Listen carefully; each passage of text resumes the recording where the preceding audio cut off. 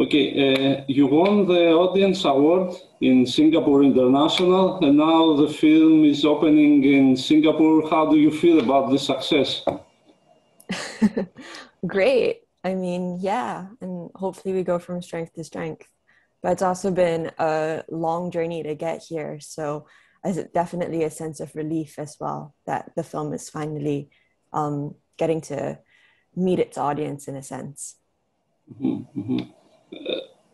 But did you expect? Yeah, I would say after 5 years of making it, we hoped to expect, and we're expecting along the way here and there, little clues here and there that people might be into this kind of work.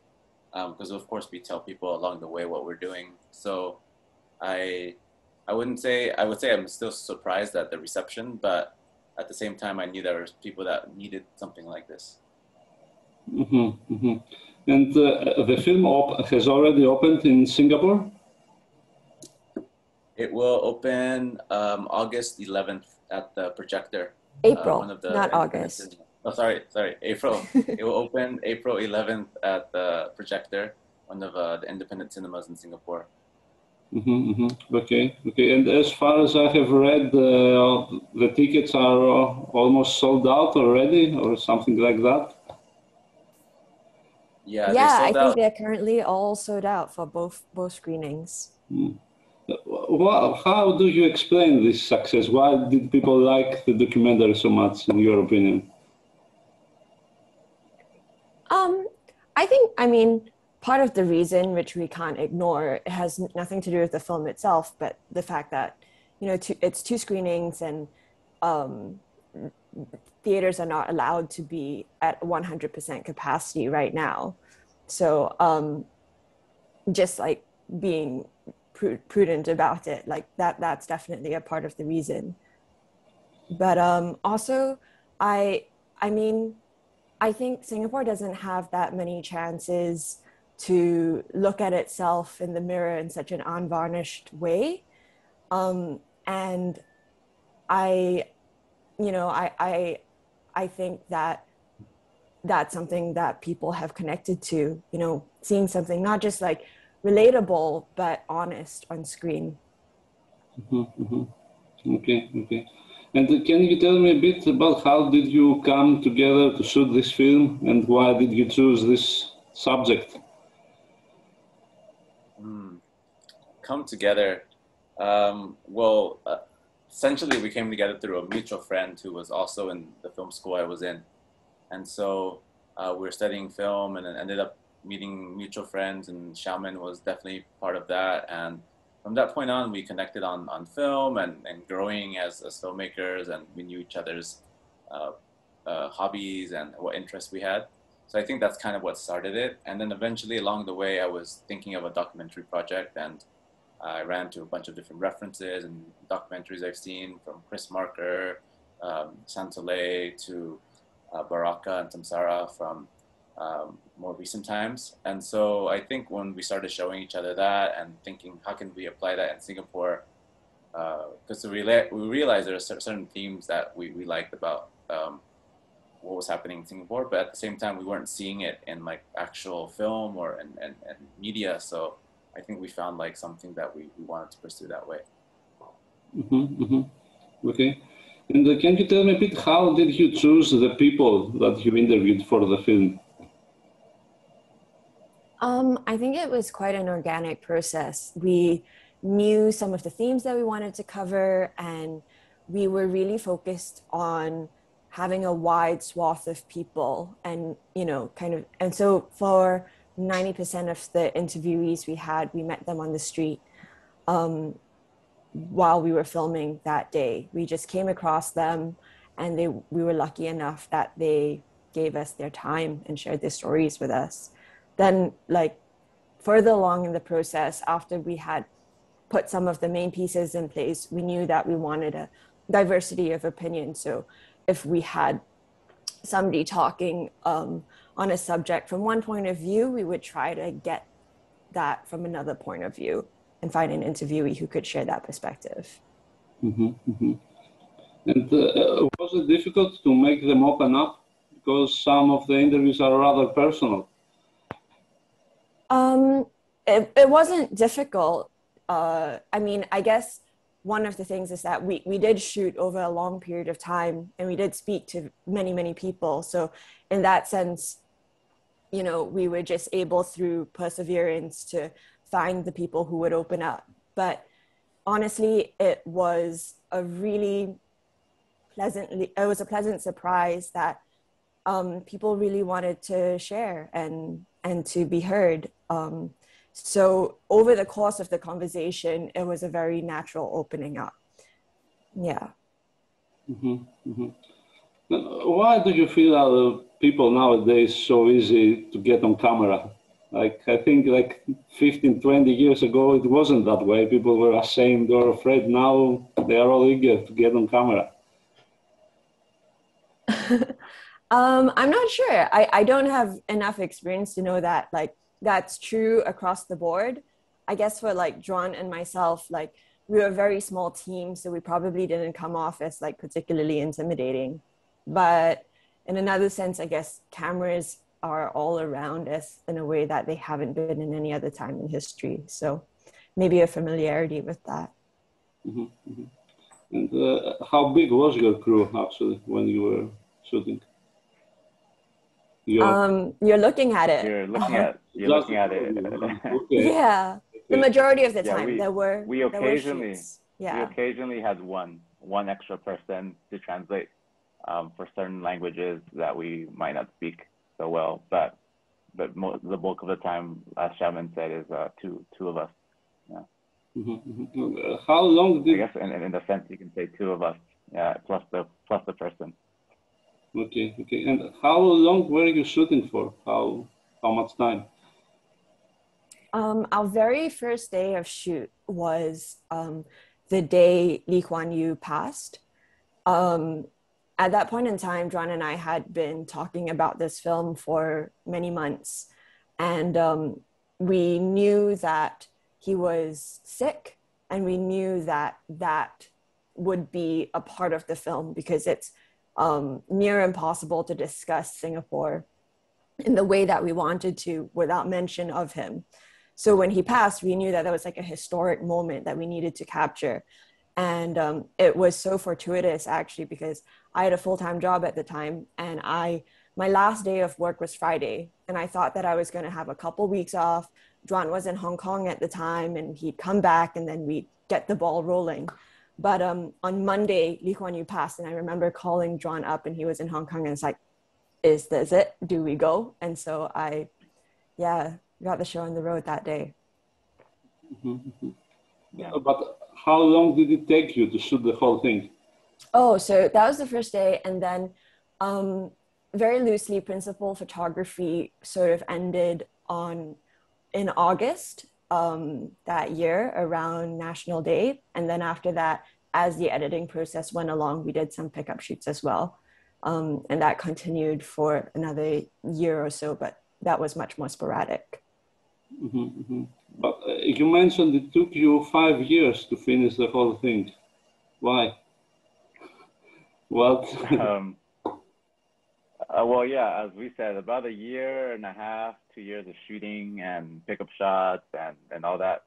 Another part of it was, to be honest, is life. You know, at the time, I think right after principal photography, Shao went to NYU and New York, and then I was doing full-time working in Singapore, and we still kept in touch and we still kept working on it here and there. But like that's just how it is. We wanted to self-fund this, and we wanted to kind of own it, the vision 100%, because as you said, a lot of people opened up very personally, and in Singapore, it's possible that if we had funding or we had government-backed money, we might not be able to get those opinions so authentically across. And so we wanted to protect that and protect the vision and protect the authenticity of the people being interviewed. And so that plus life, plus, you know, just things and all that. Yeah. And I think just like, ended up, the process of polishing the film down, because we had hundreds of hours of footage. And I think right before I left for film school, we had a great 3-hour cut But take like that 3-hour cut to the, you know, runtime that we have now, that process of polishing, I think that was something where we just needed to like step away from it and come back to it to like figure out where that fat could be trimmed. Mm-hmm. Mm-hmm. And was there any, let's say, interesting episodes during the shooting? With so many people, you must have some stories. Yeah, absolutely. Joant? Well, there's so many, but I would definitely always bring up this when there's sequences of maybe like 4 a.m. we were following some national service soldiers. It was their passing out parade. So they marched through the night and they have a ceremony in the morning, like at sunrise. Go on. And I think at the same time, this is the time where Xiaomin just got her license. My driving license. Our driver's license. So we were making this documentary all over town, and sometimes at crazy hours. But at the same time, Xiaomin was like quite literally learning to drive around Singapore. And I think for that particular scene, just before we started rolling, she ends up going. I don't know if we can say this, but she ends up going across across one way to right indirectly in front of a car. And in that car, we can't see what car it is, but there's the headlights. And then when we actually start like stopping right in front, it turns out to be a police officer, a cop car, I believe. And that's how we got started on that scene. Yeah. Oh. So no fine for what happened with the driver. They were very, very generous with us and forgiving as well. And I would not ever test my luck again in that way. Yeah. Okay, that sounds funny. Okay, and can you tell me a bit about this sequence with the man with the piercing needles? That was very impressive. Can you tell me a bit about it? What is it exactly? I'm not sure what kind of ritual that is. So it's part of Thai Pusam, which is a South Indian festival, Hindu festival. And it's actually it's a tradition, I think, that's more prominent in like Malaysia and Singapore. And these people prepare over a long period of time. They have a special diet and a meditation ritual, and they do these piercings while they're in this trance-like state. And you can see that even though there's so many piercings, there's no blood. And they carry kavadi, that's kind of the name of the ritual. And they walk through the streets to the temple with these bowls of milk. And I think it's a way to like honor the mother and, yeah, it's a Hindu ritual. How do you feel when you watch something like that? Wow, I'm not sure. I was shocked as I was watching it. That's why I'm asking. Yeah, I think at the time you don't have that much space to like process exactly how you're feeling, because there was the two of us and there was a lot of things happening around us, and it was, Joant was on the camera, and it was like I was like looking out for shots. So at the time it was very like all consumed and kind of like in that rabbit hole. But it was a powerful experience, and I'm really glad that just really grateful that we got to like take part in it, and that they allowed us to be there and be a fly on the wall. I would say for me at least, because I was filming that scene that day, I couldn't really see or sense anything in terms of I think what you might be experiencing or the audience experiencing, because I kind of was full of adrenaline myself, trying to make sure to capture everything, and also a lot of the music and the sounds were quite meditative and droning, and so I didn't really feel anything as long as I was just trying to make sure that I was capturing the moment and capturing the emotions and the journey that the subject that we followed were going through. And I think though, looking back, I do see that, because as Xiaomin said, is an act of like devotion and self-mortification, and and a sacrifice, if you will. I mean, quite literally. Yeah. And so for youth and blessings and all that. So I felt that watching back, I see those emotions. But when I was there in the moment, I was just trying to capture, and I didn't really feel much because of the adrenaline, probably. Mm-hmm. But they did not give you permission to speak with him? Oh, well, it's not that they didn't give us permission. They gave us permission to be there, but we didn't want to interrupt his process in any way, or to, you know, insert ourselves in a way that would change the ceremony for him. Because definitely everybody there was very occupied. They knew their roles and there was a procedure. So we didn't want to disturb that. Mm-hmm. Mm-hmm. Yeah. Also, the kabaddi is something that is quite representative of the festival, and so that journey from, you know, being pierced and carrying it and having people follow you, I thought that was the journey that we needed to tell, more so than any sound bites. And so it's a sacrifice at every step. And so he was explaining in a way to us, you know, what he was thinking by doing that. And so I think the importance of the kabaddi is captured that way more so than in any other way we could have gotten, like through sound bites or whatnot. So we felt that was appropriate. Yeah. Okay. Another very strong sequence for me is the interview with the single mother. Can you tell me a bit about that? Yeah. Actually, most of our interviews were 90% maybe were people we saw on the street and we wanted to talk to. However, she was one of the few ones that we saw beforehand, just a couple of days beforehand. I think I saw her at an art exhibition with her daughter. And they're very playful and they're doing some painting and stuff. And I thought like that interaction was so interesting. And I just kind of grabbed the confidence at that time and said, hey, we're doing this project, and if you want to talk to us, it'd be great. And we met up just a couple of days later. So in a way, not fully random, but still a bit random because it was just a couple of days that we met and we're still strangers to each other. Yeah, so that's how we initially met. And everything that you see there, though, is the first time of us hearing it, though. We still stay true to our method, which was react to what they give us at the moment. And so everything that she said about having being on pause with her relationship and how the daughter is frustrated and growing up and her history with her mother and her grandmother, all that was all something that we were reacting to at the moment. And that was a big part of it. You know, I think that sequence really shows how we improvise our questions and how we improvise the camera movement to improvise with the subject, because I think it's that dynamic. And so I think that's a really like symbolic sequence of the whole film as well, and in terms of subject and interviewers. Yeah. Mm-hmm. Mm-hmm. Okay. You also deal with the LGBT community. What is the situation with them in Singapore? Are there any issues, or I don't know?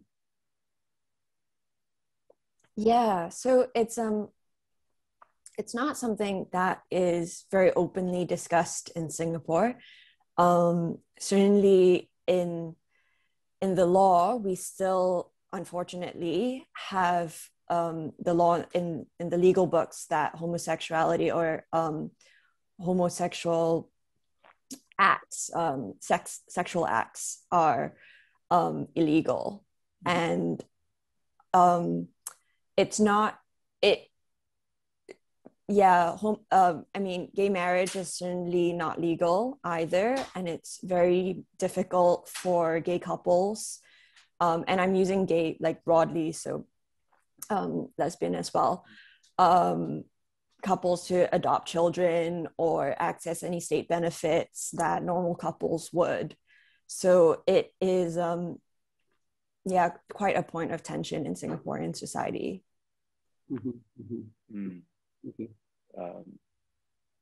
Yeah, but just to expand a little bit as well, I think a lot of it also is there's this tension of not trying to rock the boat so much, and And when you do put LGBT issues in the forefront, you are kind of being seen as rocking the boat. And so I think you might get some sort of feedback, or in a way, diplomatic retaliation in terms of other events to try to counter that, to show, to equalize the boat, if you will.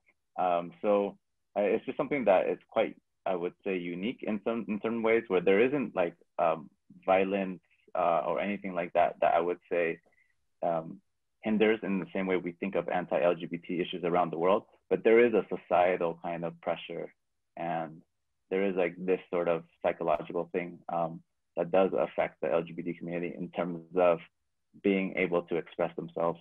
Yeah. Mm-hmm, mm-hmm. Okay, Singapore seems like a rather multicultural society, but is racism also there, you think?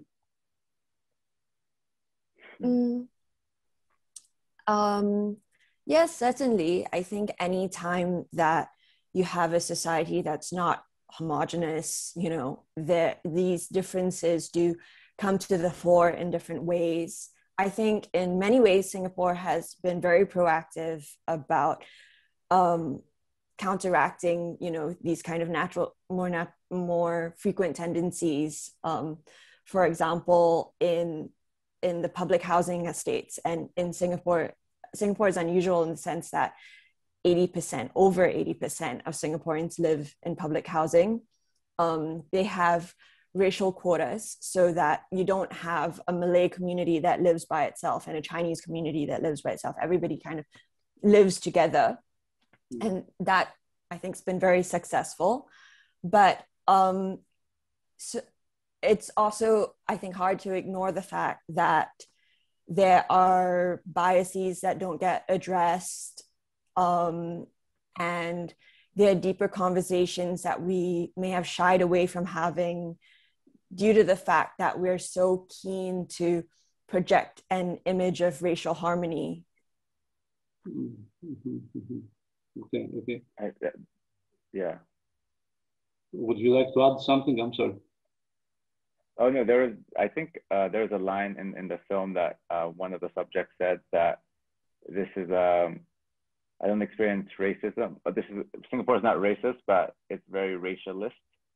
And I thought that was like something that a lot of people brought up to us when they heard that, and that really resonated with them, because I think that does exist. I think you view people in any part of the world, but I think in Singapore it's a bit hyper focused on being racialist and focusing on race, and not necessarily being negative about race, but just viewing it through that lens first, whether your intentions are, you know, super good or not. But people do feel that presence, that lens on you first. Yeah. An example of that is that we have these national identity cards, which every citizen has, and on your national identity card, your race is stated, for example. So it's very much attached to identity in Singapore. Okay. And the first man you interviewed, the owner of the small shop, the fast food, or what is it? He mentioned that a lot of Singaporeans now sell their houses and go to live comfortably in India and Indonesia. Is that a trend? I don't know the hard statistics on that, but it's certainly not uncommon. Yeah. I mean, I think it is an interesting dynamic in Singapore that the country is much richer than its neighbors. Okay, and if you could describe briefly Singapore as a country to someone, what would you say about it? I mean, I think in some ways that's why we made the film. Yeah. It's so hard to describe, right? It has so many contradictions, and so, I mean, it is a place with great aspiration and ambition, and at the same time struggling to define itself and create a national narrative. and there's definitely a strong state narrative, but for the individuals, for the Singaporeans who are trying to see how they fit into that state narrative, it's an interesting process. Mm-hmm. And how do you see the future of the country? Will all Singaporeans leave at some point, as the first man says? I doubt that all Singaporeans will leave at some point. Certainly over time, I mean, I think one thing is that Singapore is such a young country, and the composition of the country will continue to change because of immigration. At a certain point, Singapore is letting in a lot of immigrants, and now we are letting in fewer, but still we have quite an open door policy. And so who is Singaporean and what is Singapore will change over time as the demographics change. And that's going to be really interesting to see. Yeah. Mm-hmm, mm-hmm. Okay. And in the documentary, you chose not to show yourselves at all. Your presence is barely there, just your voices are heard. Why did you choose that? Well, we are such a strong presence in the documentary, I think. We didn't want to draw any more focus to it than we had to. I want to say that it wasn't about us, but like clearly, like the lens of the filmmaker is evident in the film. But yeah, we really wanted to shine the light on our interviewees and on the subjects that we were shooting, and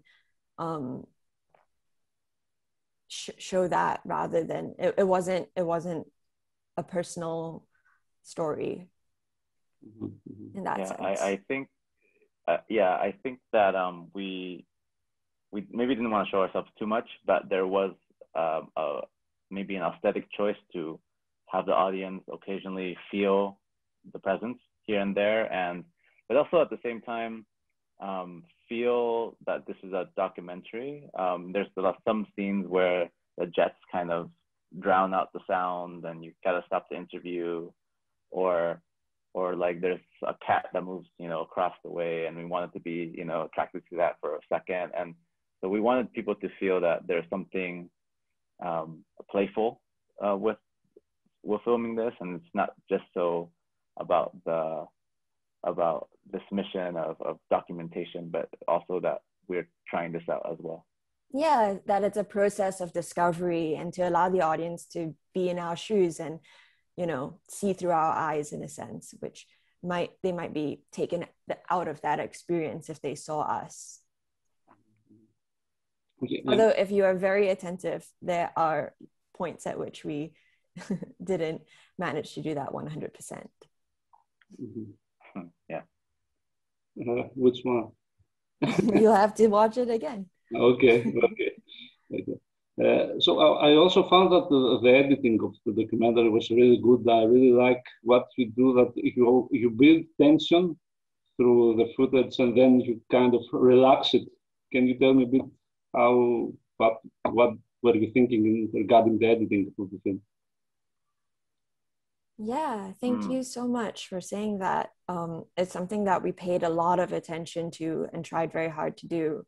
I think right from our initial conversations before a single frame was shot, we talked about the rhythm of the film. And it was both something that we thought about very intentionally, but then was also very much a process of discovery because we had to work with the footage that we had. Yeah. It's a part of a city film, a traveling film as well. You can feel us traveling. And so how do you edit us going around the city, going around Singapore? And I think in any car ride or bus ride that you do in any city, you kind of have that tension of that meditation, looking out the window and then going through a tunnel and then seeing a neighborhood. And like, I think we did want to showcase that we're moving from place to place and everything is sort of weirdly connected and with some force. And we talked about that. That was definitely an aesthetic choice. And I'm glad that you saw that. Yeah. Mm-hmm. Okay. And can you tell me a bit about the situation with the movie industry in general in Singapore? You are both laughing. I mean, it's a big question. The situation with the movie industry in Singapore. Well, Singapore, I mean, it's a small country and it doesn't put out that many movies a year.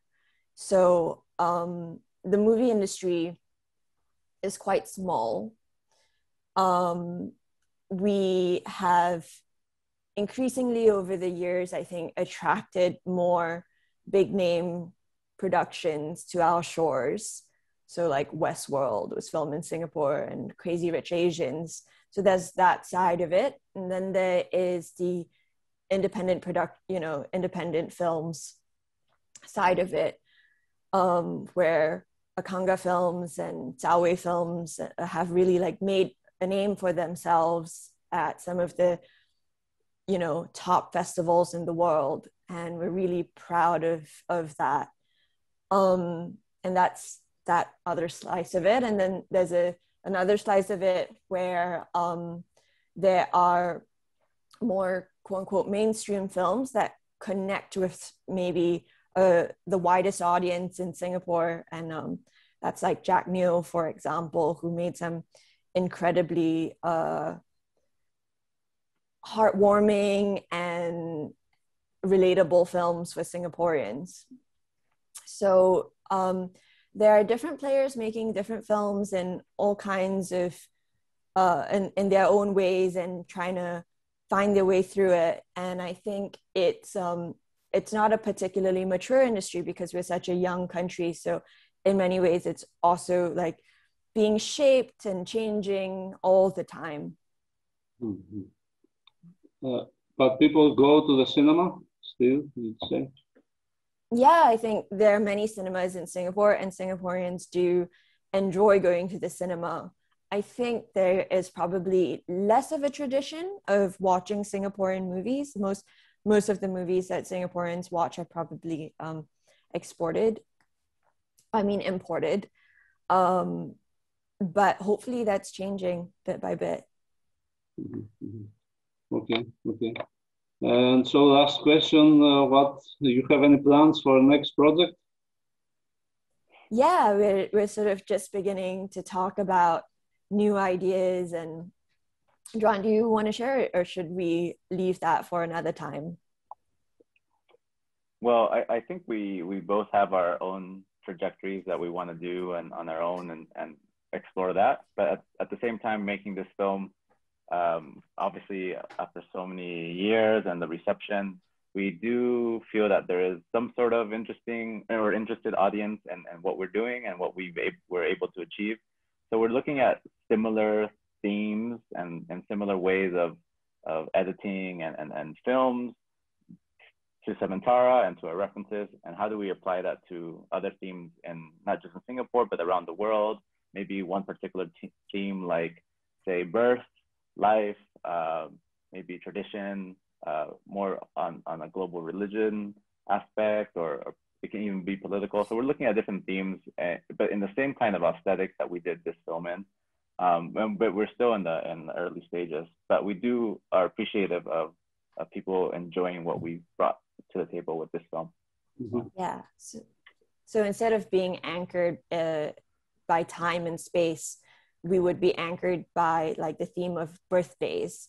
So like, everything from just regular old birthday celebrations to like the literal day of birth and in a really interconnected way, death, but in all sorts of different cultures and traditions. Mm-hmm. Mm-hmm. That's one idea that we have that we've discussed. Okay. Yeah. Okay, that's great. Thank you very much. I wish you good luck with the opening of the film in Singapore and your future projects. Thank you. Oh, thank you. Thank you for so time. much. Okay. See you. Thank you. Bye. Bye. All right. Thank you.